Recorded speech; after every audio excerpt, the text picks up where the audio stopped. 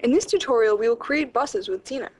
Tina lets you group similar signals into buses containing multiple wires, especially useful when connecting digital ICs with 8 or more data or address bits. Let's create a digital circuit containing several bus wires. First, we place the main parts and draw the regular wires, following the instructions presented in previous tutorials. Now we select Bus from the Insert menu. Note that you can also start drawing a bus by pressing Ctrl B.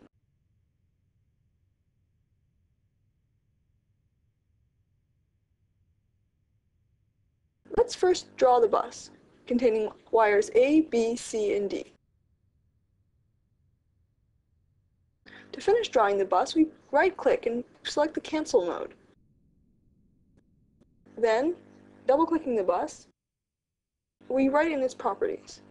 In this case, the wire names are listed and separated by commas in the ID field of the bus, which can be accessed by double-clicking the bus. We press OK to confirm the properties. Now we draw the connecting wires. Each wire should have an ID, which can be set by double-clicking the wire. You can select and assign the wire identifiers easily from the drop-down list. We first draw one wire to the bus and double-click on it to set its properties. We draw the other wires in the same way. Now we'll draw another bus containing 8 wires. From the Insert menu again, we select Bus and draw its basic form.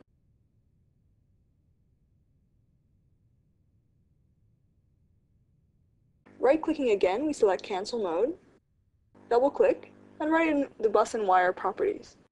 This time, the bus will be named D and the numerals 1 through 8. The number range of the wires in the bus is shown between brackets after the bus identifier. We press OK to confirm the properties. Again, we draw wires connecting to the bus. By double-clicking, we set the bus and wire properties. Note that we set them by selecting from the drop-down list.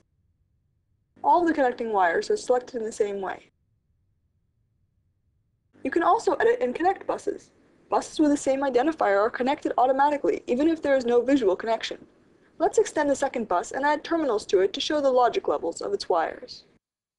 From the Insert menu again, we select Bus and extend our already drawn bus.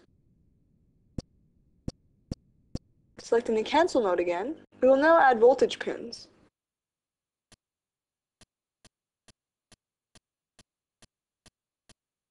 And connect them to the bus.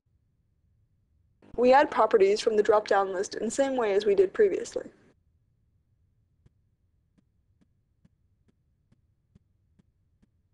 All of the voltage pins are attached in the same way. Finally, let's test the circuit in Tina's interactive mode. We press the Digital Mode button and observe the simulation.